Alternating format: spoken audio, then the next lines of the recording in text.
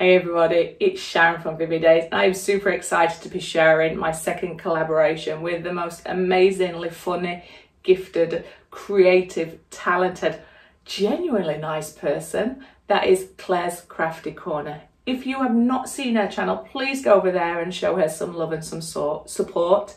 Remember to like her video, subscribe if you're not already, and say hi from myself. The same with mine. I'm sharing you a process now. This is a very long process, and I think there's 8 hours combined down into 30 minutes for you. But I hope that you add value. I hope that it adds value. I hope that you enjoy it. That's what I'm trying to say. I'm going to keep this short and sweet because it is a long video. But remember, thumbs up, subscribe, share, comments are always welcome. If you want to purchase this one, let me know. It will eventually go on my Etsy store, but because of the materials it's made in, not giving too much away just yet, it takes a long time for it to be transportable to you. But I digress.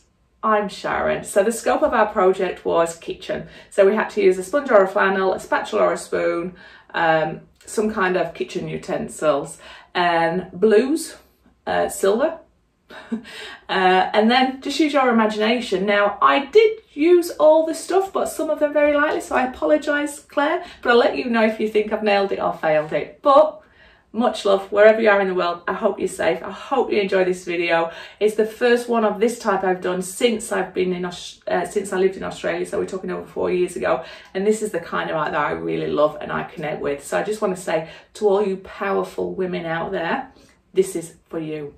You've got this. Hey, I'm going to do my best to talk out loud. All the materials that I'm going to use throughout this project are listed at the front screen, but they will be in my description. Remember to check that out.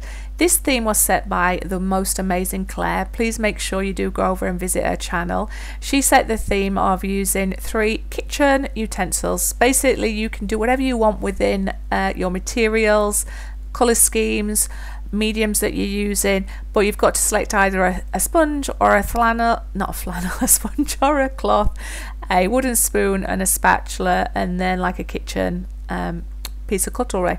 So I went for sponge, spatula and a spoon. Watch this space. I knew that we were going to be working with blues and silver because the pieces that we're working on had to incorporate them, and at this stage I really didn't know what I was doing. I knew that obviously we've set the challenge of blues, and I'm starting to add my oils to the canvas and having so much fun with a sponge. But hashtag disclaimer, sponges do absorb a lot of the oils in there, and you probably use more than you would do with a paintbrush, but it was fun. And you may ask why, what am I doing with the paint at the minute? Well, I'm working with a feeling. I didn't know what I was creating at this stage. All I know is from an artist's point of view, if you have darker to the outside and it goes lighter on the inside, your eye gets drawn to the middle of the painting. So I'm going with a feeling and working through it. You'll start to see that I start to look at the screen behind me while I'm recording. If you don't do this, I'd recommend stop, step away, look at your image from different perspectives, take a photo or look at your screen like I'm doing, because you get to see it differently. Because when you're in it, you spot the faults or you just lose perspective, and I would recommend you doing that. Now I'm going backwards and forwards, and I think at this stage this is where I felt like I wanted to come and do a wave. Now I'm going to work on something that I've not worked on since 2016, and it's something that I used to do in my collection, but I'm not going to give a spoiler alert just yet. You can wait. But if you are interested in seeing any of these types of painting of what I used to do, they're in my back catalogue on Facebook. But I am going to revisit a collection of this because I absolutely love it. And again, I think, Claire, this is where I sent you a photo when I got really dirty and my sponge was dirty, to show you that I'd started it. And I was just having a blast, letting my freedom, not letting my freedom, what am I saying? Just going for it, being creative, having fun and painting like I'm a kid. And at this stage, I'm starting to sculpt a wave. What you will see shortly is once I get my wave and I'm happy with it, I come in and you're going to see me adding a little bit of glitter very subtly. I don't normally add glitter to my oils, but this one I wanted it to be quite magical, so I've gone with a very delicate blending of glitter. And hashtag disclaimer, Claire, I think part of my silver is my silver glitter that I will add, but there is another surprise appearance of something else that represents silver as well. I'm adding my hands at this stage just to try and control the blending and the finer details, but trying to stay true to using that sponge and trying to just give almost a 3D effect to this abstract wave that I'm creating. Anyway, I'm going to shut up for a little bit and let you watch my process.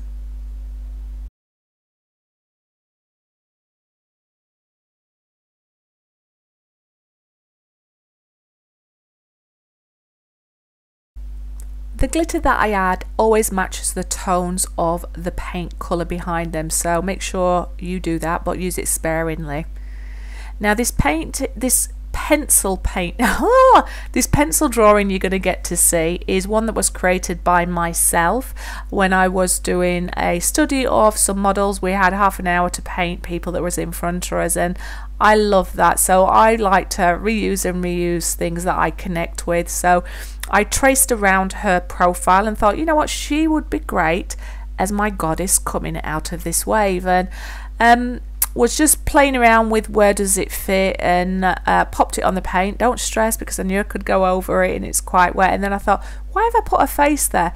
It's the outline that I want, but I did keep her to one side to reference. So never be afraid to reference any work that you've done before or anything that you've seen. And when I went around this with the outline here in the white, now you could have waited until it was fully dried, but I didn't want to get any harsh lines in her face, so I wanted to smooth out certain areas, and I started to get lost into this. And I could have stopped with it just being a delicate white outline, and it would have looked like she's looking off into the moonlight. But I didn't want to do that. I wanted to bring in a full face and challenge myself, because I think you can lose the skills if you're not using them often enough. And like I said, it's been over 4 years since I've painted a face. I've done pencil drawings of Neil, and if you're interested, let me know and I can show you. But I wanted to sculpt one with my paint, and because I didn't know where the wave was falling, I'm just blending in all those colours together, getting rid of any harsh lines. And that's what I'm doing with the hair as well, where I know that I'm going to be working on the face area. I started blended back those colours and those lines, and I'm just trying to darken that area here, so that as I know that it's going to be maybe 2 weeks I'm working on this, so I just know from, you know, previous experience that if you don't get your lines out, they could dry, and then nobody wants to not, you know, a line in the face. And I'm sure I'm just digressing, but even at this part here, I could have just left that. It looks like, you know, somebody just looking off. I keep saying, you know, that is really bad, you know. But I'm just taking my time sculpting in the area. As I've said before, just removing everything. Keep looking behind me just to see if I'm liking it, and as I'm at this point, I'm just trying to work out, okay, what is it that I'm going to do? And I probably could have psyched myself out here and just said, just leave it as it is there. It's simple, it's elegant, it's striking. I thought, no, you're taking the easy route, Sharon. You know that you want it to be this strong, beautiful goddess looking out, and you want to add your warrior signs that you do under her eyes. They're my warrior signs anyway. Anyway, I'm going to shut up for a little bit, and you're just going to see me start to sculpt her face.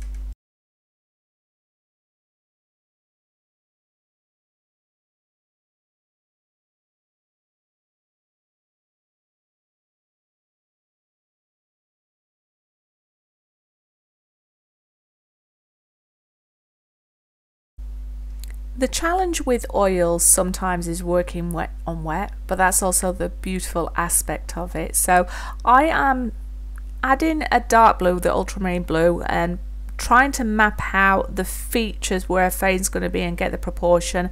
And you'll see I keep referencing the traced image just to the left of me, and again, never be afraid to do that or ashamed to do that. You see me doing the left and the right thing with my brush. That's me just checking that my angles are right and everything, because with a face all you need is one thing at the wrong angle and it suddenly looks so different and it's off. And the lips, I was trying, normally I would do a really contrasting colour on the lips. So originally I was going to go for an orange. Orange and blue go really nice together. I've also done red lips on one of my blue people before, and I didn't like it. But the good thing is the orange added a nice base, so the white oil underneath didn't dilute that colour. And I just decided to leave it with the ultramarine blue to start with, because I knew that I could go over that as I start to sculpt it, but it helps me understand where they are. And I kept trying to get it more or less like the pencil drawing I've done, and I really should have just forgotten about it. Once I'd got sort of the eyes, eyebrows, nose, everything where they are, give her own personality, which she does. She evolves, but again, it's a learning process. And when you've applied white oil, it's very hard for you to get your darker colours to come through, because with oils it's best to work dark to light, not like acrylics, light to dark. But it all worked out in the end. You'll see me doing a lot of backwards and forwards in. If you've got any questions about how I sculpt her face or anything like that, let me know. But I think you just always have to be aware of slowly build it up, start to work on tones. You know that you're going to do about 3 or 4 different levels and keep coming back. You've got plenty of time to resculpt anything you're unhappy with, and you're basically just making it come alive slowly. And you'll see I don't get it right. I have to keep going back and tweaking it until I'm happy, or tweaking it until the perspective looks right. But I'm going to let you enjoy some music now. I think you've heard enough of me digressing. Hopefully some of this is self-explanatory, but questions along the way. And please remember to go visit Claire's Crafty Corner. I cannot wait to see what you've created, Claire.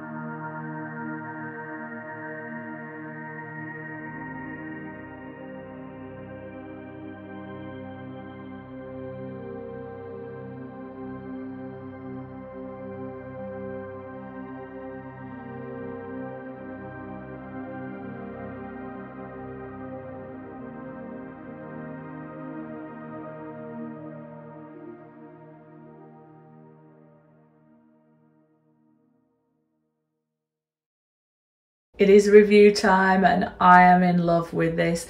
It's so tranquil, magical, mystical, whatever word you want to throw at it. I love it. To start with the sponge and coming in and just blending those colours, to then taking it to one of my strong female women with the silhouette, which I've not done in 4 years, and to start sculpting that face and bring her alive and capture her within this massive wave. She is my goddess of the ocean. I'd love for you to come up with a name for her, but thank you, Claire, for this amazing collaboration. I hope that you could see the use of the sponge, the fork, the spoon and the spatula, and my tiny little bit of silver, which I've had to be a bit creative with my diamonds and my silver glitter. And I'm going to take you in for a close-up. I hope you can see the beauty of the icon. It's always very hard in camera, and there is just the right amount of glitter that features all the way through this piece, which adds to that mystical.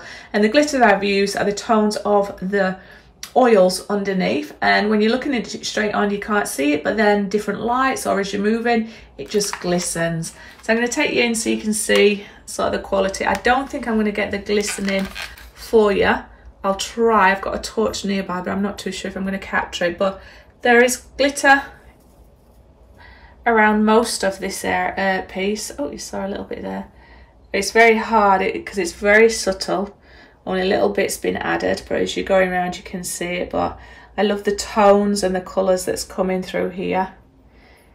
And I love how the wave is crashing and her face is coming out of it, her head, and the froth of the wave has been like her crown in her hair, and her beautiful, they're lovely, they're called like diamond table scatterings, and they are just a beautiful cut, and they glisten beautifully. I don't know if I'm capturing it on there, and there's a little bit of glitter in her hair there, which is a white, which, oh, I can't capture it on the video, no.